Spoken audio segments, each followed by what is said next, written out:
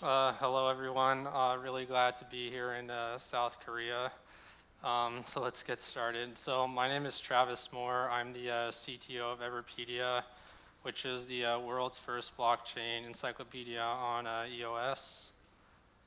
So what are we? So our original goal was to basically be kind of like a Wikipedia 2.0. So we started by importing 5.5 million English Wikipedia pages to serve as kind of like a baseline for our articles. Another big issue that we had with Wikipedia is that they have a bad tendency to reject articles that people make if they're not quote unquote famous enough, which is their notability requirement, and we thought that was kind of dumb. So as long as someone makes an article that's properly cited and isn't like promotional or anything, we don't really mind it being on the site. The other thing we have is, so with Wikipedia, their articles are basically just blobs of HTML, plus they have something called wiki markup. So what we wanted to do is actually put metadata tags, and I'll show you later, in the articles, so it's more easily readable by machines. It's Google structured data, if you guys know what that is. Let's see. We also did a lot of CSS improvements, a WYSIWYG, which is what you see is what you get editor, and then other UI UX improvements. Also, our mobile pages are Google AMP, which is both better for SEO, and there's decreased load times. And then you don't need to actually learn the Wikipedia markup language to make edits to the site. So from technical standpoint, it's Django, Python, MySQL. So we have two sites on right now. We have the traditional centralized site, and then we have a blockchain site. Both of them work, but eventually we'll be retiring the centralized one in favor of the blockchain one, so like MySQL. We also are using Amazon AWS and Azure for our hosting. And so what we're doing on the blockchain one is the token is used for edit rewards, voting, and staking, and other things. So history and traction. So we started in 2015 as a traditional website with just the goals that I mentioned before, just generally improving on Wikipedia. And we're up to around 6 million articles right now, which is pretty good. We actually have a decent amount of traffic for what will soon be a full Dapp. So we have around 1.3 million monthly users being people that come to the site and just read pages, and about 60,000 of those are returning. So this is just a screenshot I took earlier today of how many people are just browsing the site. So I'm really excited about this because there's one thing I've noticed is sometimes the blockchain sphere tends to be closed, not by design, but just by the way things are. So most people reaching our site come in through like a Google search or through like Facebook or something. So people who don't have any experience with blockchain, when we fully migrate over, they'll suddenly start seeing all this blockchain stuff, and they'll say like, what's this? And hopefully they'll be more curious to like explore it further. So we want to try to serve as like a bridge between the normal people and the crypto people.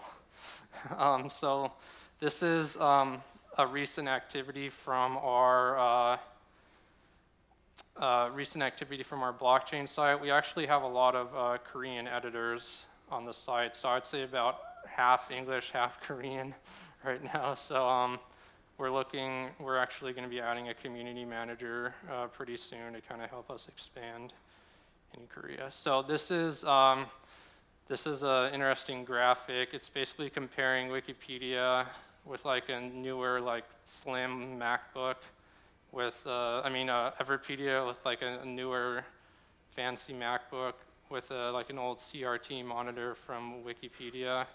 So our goal is, like I said, to kind of be like more modernized. Let's see. So key events. So we were founded in June of 2015 by me, Sam Kazmian, Theodore Forselius, and Mahmoud Mogdam. Mahmoud, if any of you guys know about genius.com, our rap genius, the lyrics website, he started that too. So in last year, the founder of Wikipedia actually joined us. So Wikipedia was started by Jimmy Wales and Larry Sanger, and Larry joined us last year, so you might see him around at some of our more conferences. This year in February, we received a $30 million investment by Galaxy Digital, Digital's EOS.io ecosystem fund. And so because of that, we in July, we did a 5-to-1 ratio IQ token airdrop to any people who held EOS on the Genesis date, which I believe was June 2nd. And then just recently, we disabled editing on the centralized EVERIPEDIA site to prep it to move over fully to the blockchain. Okay, so now I'll go into that a little bit further. So what is the problem with centralized apps? So centralized applications have many users, but only one person is really profiting from that, which is the company that's providing the app. So they're also really easy to censor, either through governments or corporations. So Wikipedia, Facebook, all these people are creating value on Wikipedia, but they're not getting any value. I mean, unless, you know, they're not really getting any like tangible value from making the edits. Same with like Reddit and YouTube. Everyone who uploads content, I mean, some of them get money from like advertising, but it's not necessarily the same thing. So how do dApps solve the problem? So dApps allow the users and value creators to become the value extractors as well. So, and it's a lot harder to censor things if they're decentralized and peer-to-peer. So we're using IPFS. So examples are Steemit, which is pretty successful, and then D2, which I think is also based off of Steam. Okay, so with EVERIPEDIA, you're rewarded IQ tokens for curating articles. So curating, in addition to actually editing articles, it's making sure that spam or bad edits get voted down and good ones get voted up. And when we do the governance contract, then we, like me personally and our team, will relinquish control over the future of EVERIPEDIA to the governance contract, and those tokens will allow you to have voting power on that governance contract. Right now, the team still has control over it, but eventually we'll release it. And so also the more tokens that you have, the more incentive. So if you're a whale, you have an incentive to kind of keep everything quality, because otherwise the platform will get a bad reputation and your investment will probably go down. So this is what I was talking about before. We have a 3 smart contract schema. So basically we have the governance module, which we haven't started yet. We have the token module, which handles most of the day-to-day token operations like burning, transferring, issuing, things like that. And then we have the article module, which has all of the interesting features like voting, staking, claiming, rewards, that sort of thing. So how are we actually storing the articles? So we're using IPFS, which is kind of like BitTorrent, is probably the best way to explain it.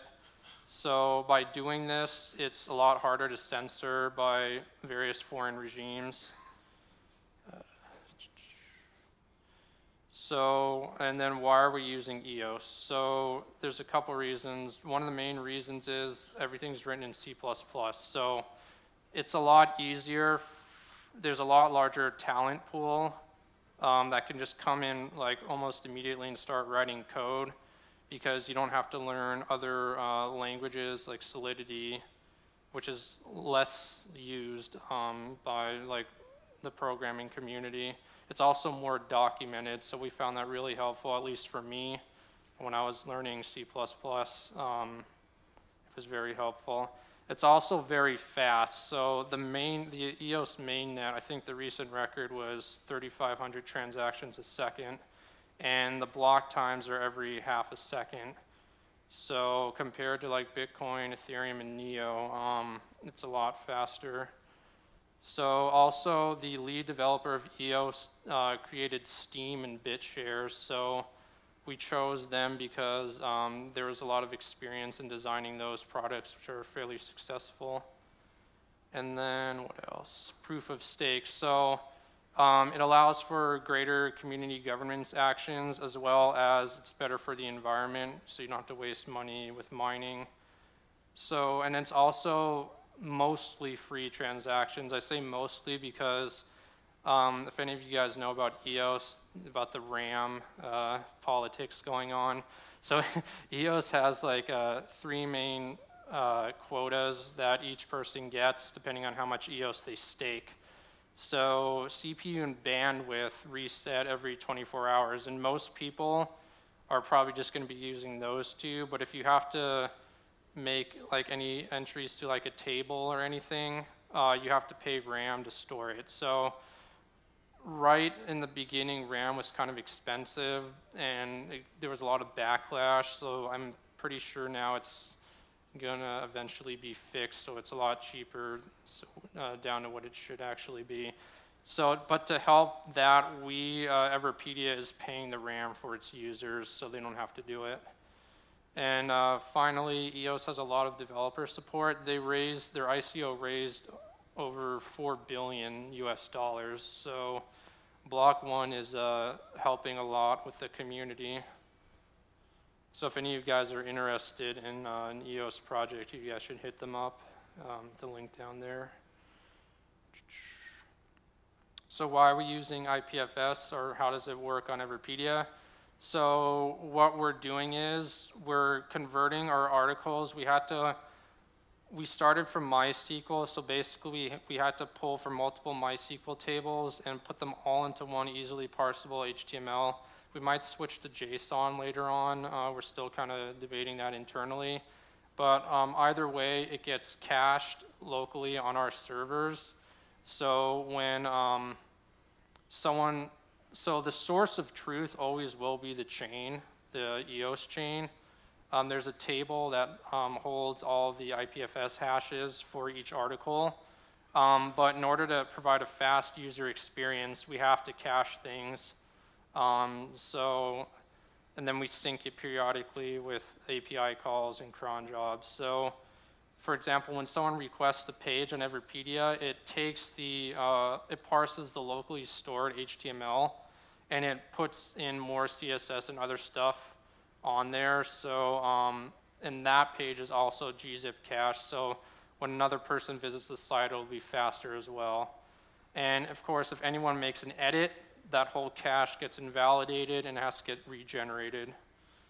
So this is just an example of some of the articles. If you guys, I guess the cache, they're truncated, but like QM, XO, YP, like those are just the IPFS hashes for the articles. And this is just some HTML, small little sample on the page. Okay, so one of the more interesting things, at least for me, is, I don't know if you guys can see that, but what I was saying before about having a blob of HTML, at least for some parts of the pages, we put something called schema.org, which is like a tagging system, so it's more smart. So a robot will come in here and it'll say, this page is about a person. That person's name is Travis Moore.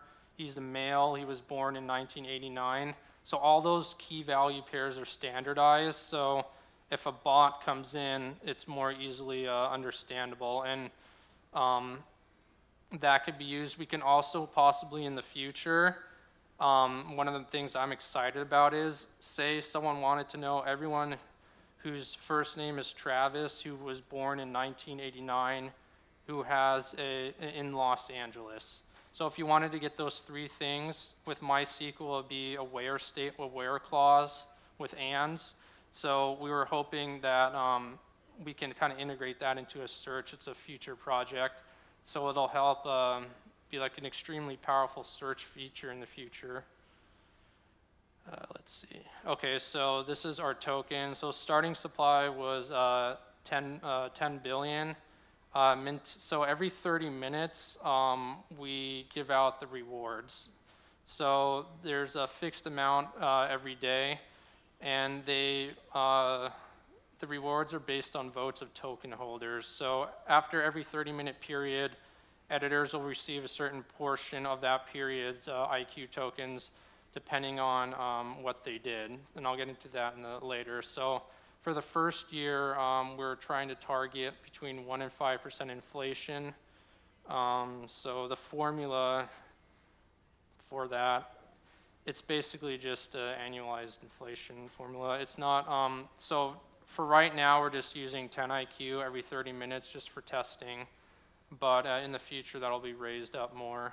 And also, it's about going back to governance. Once we relinquish control, the community can determine what the proper balance between inflation and, because if you have too many rewards, the price is just going to drop because everyone is taking the rewards and just selling it. So there has to be a balance.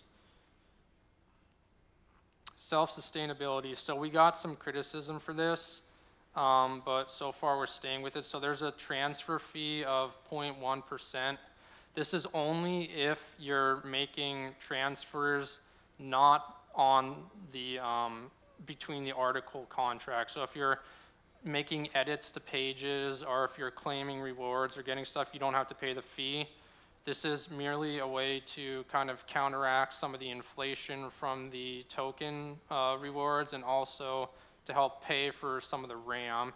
So one thing we were thinking of doing is creating a DEX out of the token fees, and all the accumulated token fees. There would be a smart contract, so people can buy IQ from the DEX, and then all the proceeds from that will be used immediately to pay for RAM, CPU, or bandwidth on EOS. So that's like a trustless way of kind of like ensuring that the network has enough resources and RAM to pay for everything. Let's see. And then also you could burn the transfer fee away to help introduce deflation to counteract some of the rewards. All this eventually will be determined by the community. So right now we're kind of just playing with it to see what the feedback is on it. I mean, EOS itself has a 1% trading fee on RAM to kind of discourage speculation. So, I mean, someone needs to pay for the RAM. So that's one of the reasons we did the fee. So this is our flow chart. It might be a little bit hard to see, but and I'll go through this in the next couple of slides. So basically, someone wants to create an article, so they click they create the page button, then they go to edit the page, they propose the edit, and then the server validates that. We use scatter to do of our key signing. So the server validates that the proposal actually got sent to the blockchain. It does an API call. So if that happens, it goes to the vote. So the vote lasts 6 hours, and I'll show you guys pictures later. So there's two results for a vote. Either the article gets approved or it gets rejected. If it gets approved, all the people that voted for an approval get rewarded, and the people who voted for a rejection get slashed, and I'll explain that later. And it's the reverse is true. If the page got rejected, everyone who voted for a rejection gets rewarded. It'll become more apparent later. So what is scatter? Basically, it's MetaMask for EOS. If you guys know what MetaMask is, it's right now it's on desktop too. It's a Chrome extension, but also a standalone program that lets you more easily interact with the EOS blockchain and dApps. So like MetaMask, you put in your private key, and Scatter stores it, and it's only used when the transaction signature is required. And it's useful because it's injected into the browser, and a bunch of dApps that, like CryptoKitties, uses MetaMask. So if your dApp is set up for it, you can use it to handle your EOS transactions. Staking tokens. So to actually do voting and edits, you don't use the IQ token itself. We borrowed some ideas from Steam. So what you have to actually do is you have to take your tokens and you have to lock them up for 21 days. And it generates something called brain power. And you actually use that brain power to do voting. And the brain power is not fungible or transferable. So after the 21 days are up, you can get your IQ back. But until then, they have to say stake. And the interesting part about this is, when I talked about slashing earlier, if you do a lot of bad edits and your edits keep on getting rejected, this stake gets lengthened, sort of like a punishment to try to encourage people to do quality edits. So this is just a quick screenshot of some of the stakes. So like if you do a stake, what will happen is if you put in the integer amount there and you click new state, you'll get a scatter pop-up confirming that you want to send your IQ to the contract to sit there while it stakes. And then when you're done, under the claim column, you can claim back your IQ.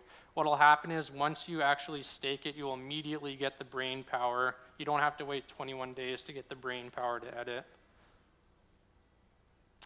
And this is just an example. So this, in the background, it's our edit page. So when someone wants to place an edit and they're done doing their edit, they'll click save, and then they'll get this pop-up from Scatter, and Scatter sends the basically eParticle CTRs is the smart contract for the article, and the proposed method is called with things on the right as the parameters. All those are IPFS hashes. So if someone clicks accept, that'll get sent to the smart contract. Let's see. And then and I apologize, we're working actually on getting a front-end person to kind of clean up some of this, but this is essentially a diff page.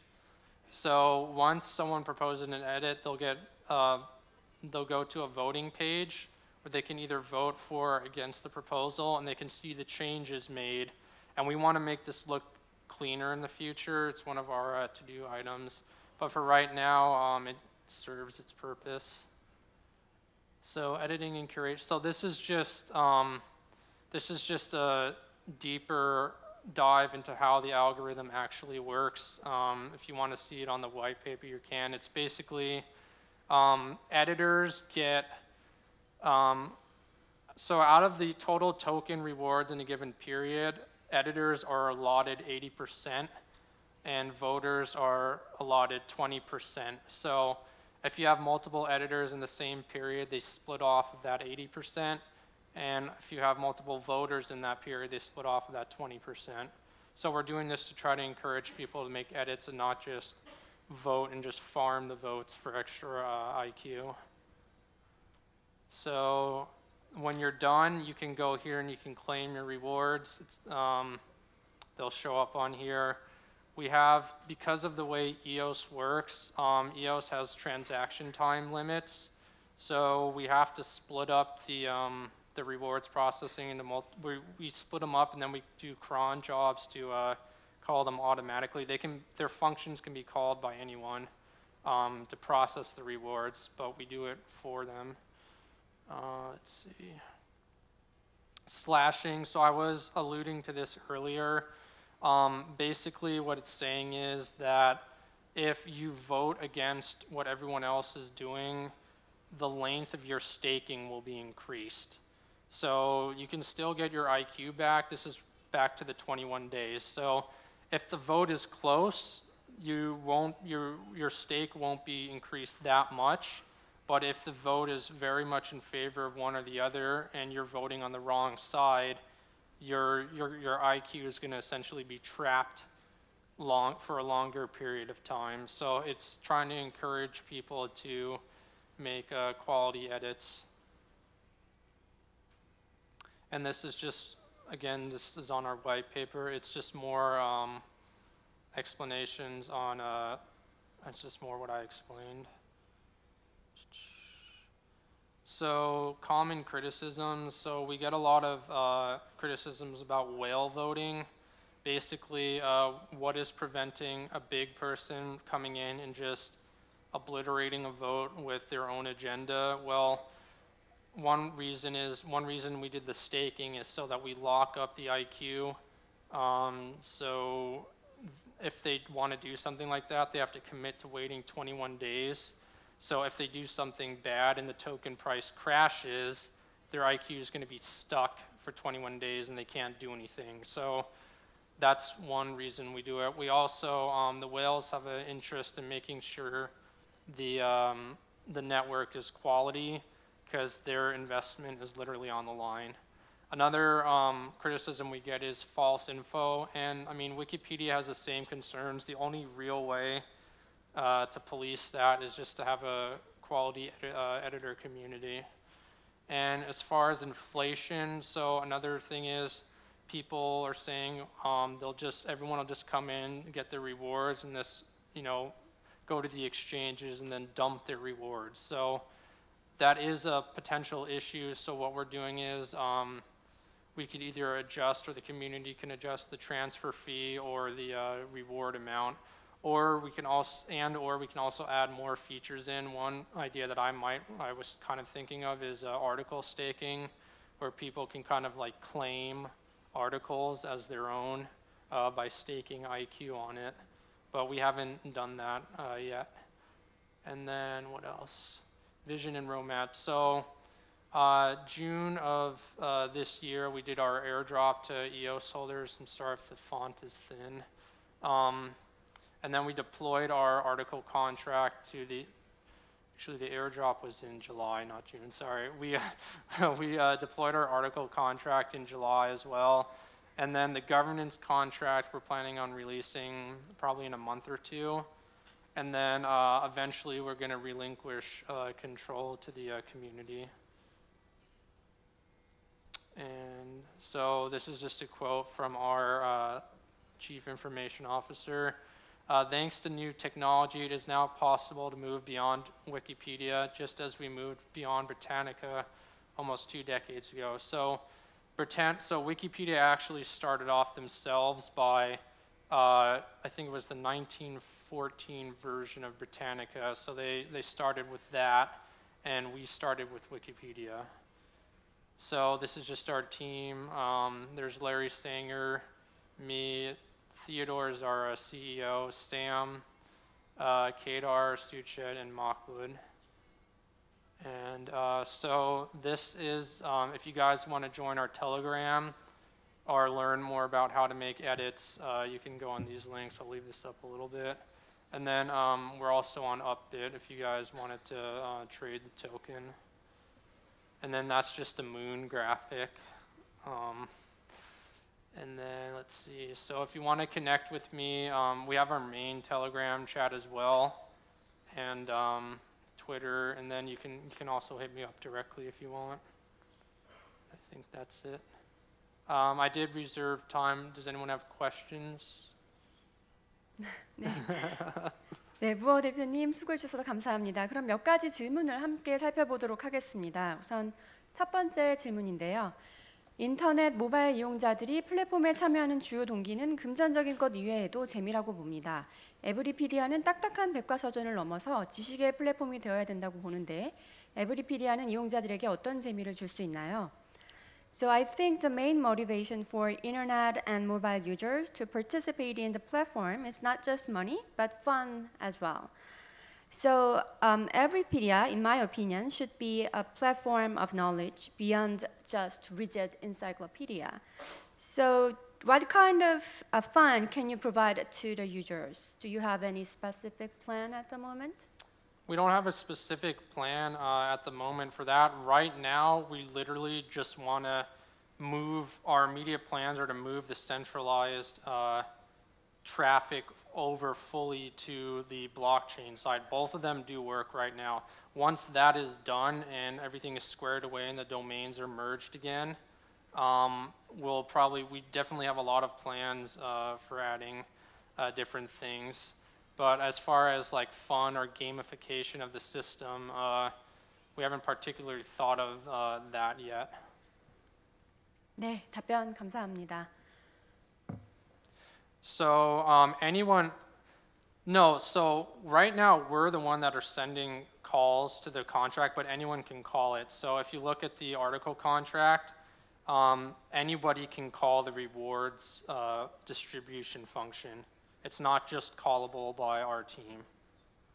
And it's only callable once every, so there's no double spend or whatever, or double rewards. Reward process. Yeah, so that's it. 네, 제가 질문을 읽기도 전에 먼저 두 번째 질문까지 답변을 해주셨습니다. 다음 질문으로 넘어가도록 하겠습니다. 문서 수정에 대한 찬반 투표 시 패배한 유저들이 페널티를 받는다면 그 페널티가 두려워서라도 조직력을 동원하여 승인받지 못할 문서를 승인시키거나 하는 상황이 일어나지 않을까요? 혹은 찬반 논란이 심각한 문서의 경우에는 한쪽의 의견이 압도하지 않을 수 있습니다. 이런 경우에 대한 대안이 있나요? If there was a voting about modification of document, if the users who failed, I think, yes, if the users who failed to win the voting got penalty, then those users who got penalty may have force to approve the document. They may have what? Force. Try to make it approved. Right now it just goes by how the voting is. Eventually we want to add like a system as to, everyone who votes placing a reason for their vote. There's definitely improvements we can do, but you can't really force anything through, if that's what you're asking, unless you vote for it a lot. That's going back to the whale voting. I don't know if that answered the question. I believe you've answered the question. 네, 그리고 다음 질문이 한 가지 더 있는데요. Is there any urgent modify way in EVERIPEDIA? No, but we solve this problem centralized. I'll show you. So what we do is, this is a good question. What we do is on the main website, anytime someone submits a vote or something, it gets automatically shown as the article. However, if it ends up getting rejected 6 hours later, it will get reverted back. And the reason we do this is literally for current events or for vandalism. So, there's a centralized solution to it by only showing, but the decentralized manner, technically because the EOS chain is the source of proof, the table entry for the article, that IPFS hash does not get updated until an approval event occurs. But on the front end, centralized, what we do is we show the most recent proposal for an article, and if that gets reverted, we just revert it back. So it's kind of a practical compromise, I guess. And then let's see, is there? Okay. I think. Yes, I think you answered the question as well. Okay.